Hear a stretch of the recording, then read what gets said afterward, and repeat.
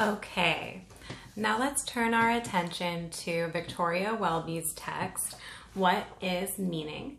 Studies in the Development of Significance. We can see by looking at the title page that this text was published in London and New York in 1903. And we also get an epigraph here, which sets the tone or the mood for the work to follow. This one, it looks like a Bible verse that says, "And in that day, the eyes of the blind shall see out of obscurity and out of darkness." So we have this theme of sight and seeing. After that, we have a dedication page, which also sort of sets the purpose and the goal of this text. So she dedicates this to her grandson and says, "In the hope that he may live to see what is real, more worthily expressed and understood, so that when we know better what true meaning is, the world of signs may be fuller of sense and signify more than it ever has done yet." So we can see a little glimpse of this writer's style by reading her dedication. And we can see and notice a lot of, it looks like alliteration, a lot of wordplay kind of going on.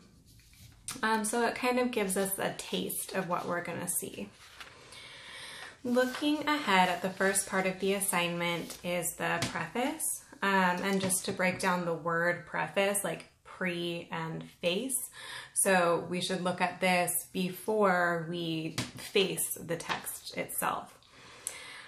So she offers a few words of explanation. She kind of gives us an excuse a little bit. She says, you know, it's really problematic to talk about the problems with language and the problems with meaning because I have to use this flawed system of language and meaning to express the critique.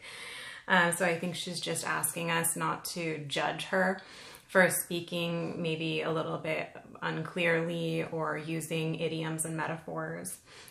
You can judge what her message is as you read the text itself. And then she says it's not only language that's a problem, education is a problem too. So she's critiquing two systems.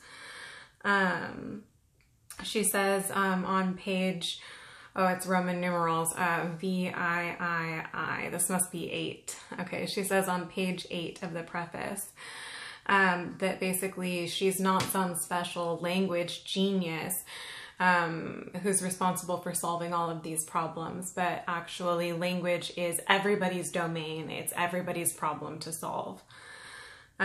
She calls her study or her project significs, which is an interesting word. I'm not sure if she made it herself or if she found it through citation somewhere. But she's saying that significs, or the study of language, is a universal and an ongoing problem. So this was 1903. Maybe we can see what we think if this is a universal and ongoing problem for us in 2020 as well. Turning the page over to page 9, IX of the preface, she talks a little bit about how numbers and the alphabet must have seemed like they were made up by some special geniuses at the time that they were invented.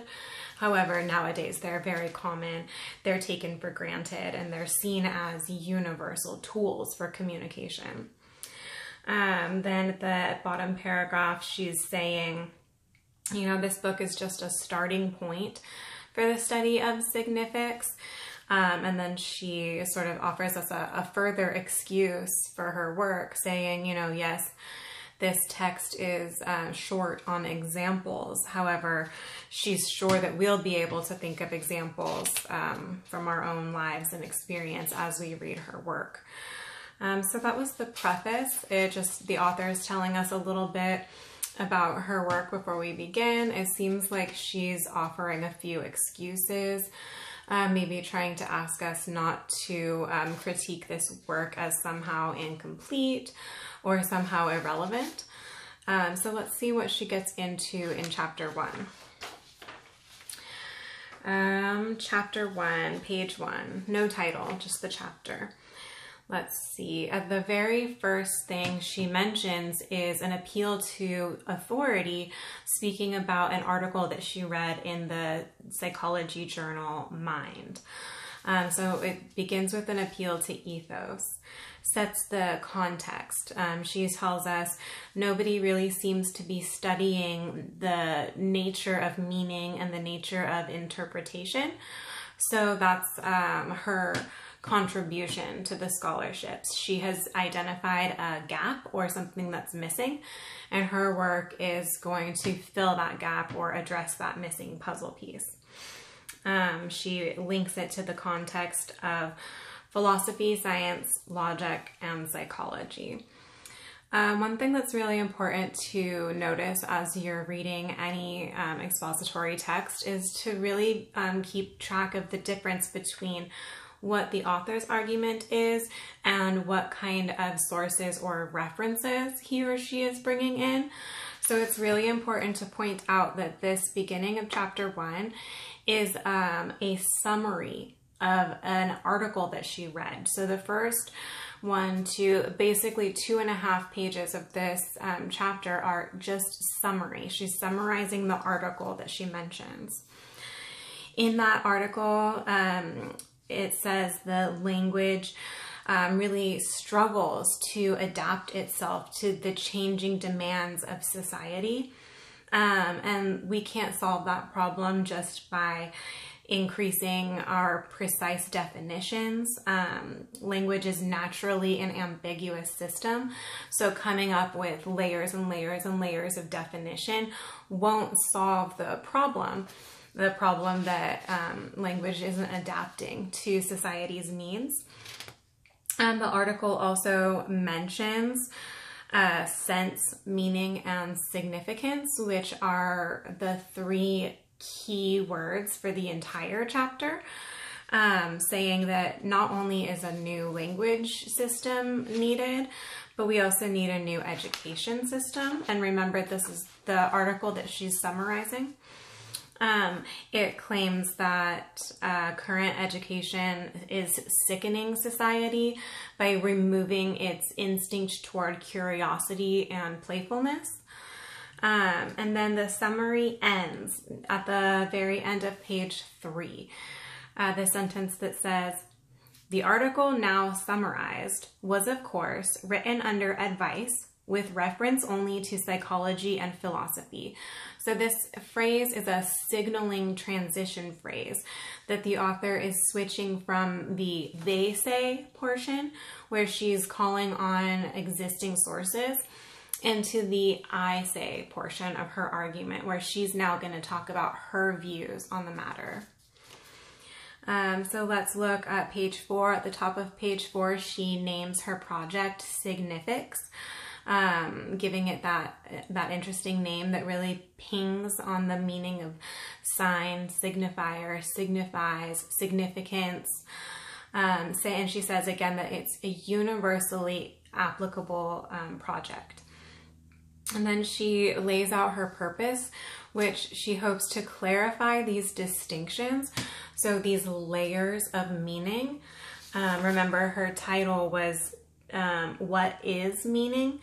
Studies in the Development of Significance. So she's really breaking meaning down into these 3 terms: sense, meaning, and significance. So looking over at page 5, after she talks a little bit about the sense of meaning, she tells us, she's not just playing around. This isn't just wordplay for her. She's really trying to break this concept into meaningful components. And then she talks about the sense of a word being its function or its use value. So how we use a word, what we intend it to mean. She says on page 6, the author says that, the human purpose is to really learn to signify, to express yourself is the kind of core of being a human. And all of that expression is rooted in your senses. So those five senses that you use to experience the world. For this author, those are the roots to expression and meaning and communication. At the bottom of page 6, the author links experience to clear and precise use of symbolism. Changing over to page 7, the author is now bringing up the natural sciences. The link between the study of meaning and science is seeming to really key into the fact that the physical sciences are based in observation and based in experience.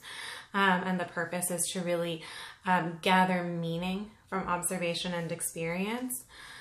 Over to page 8, saying even more broadly that significs embodies all the disciplines, so it crosses over all disciplinary lines. And then there are a few examples. There's kind of this contrast between what she sort of figures as the man of action or the man in the streets, kind of like the practical businessman who's taking care of things, checking off the to-do list, versus the man of thought, the man who's in his study or his laboratory, who's really pondering deeply and taking the time to think things through.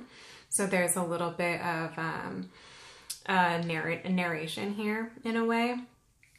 And then she references the poet. So talking about poetic language, and all of these figures that she's mentioning, all of these characters can kind of recognize these problems with language.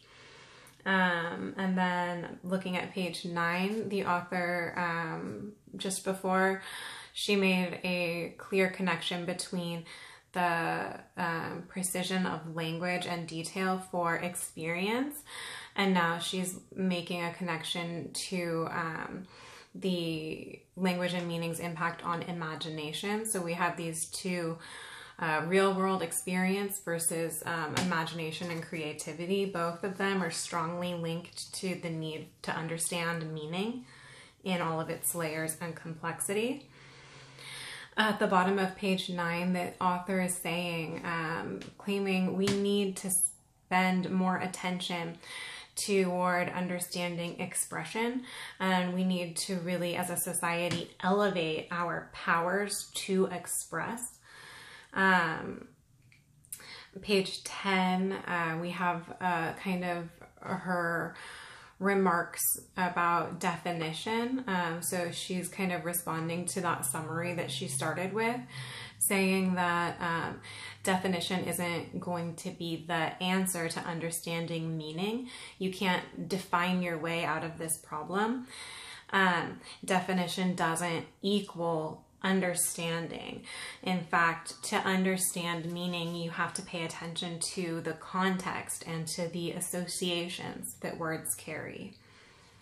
And then she ends page 10 talking about the overall importance of meaning for humanity and for our experience of life on Earth.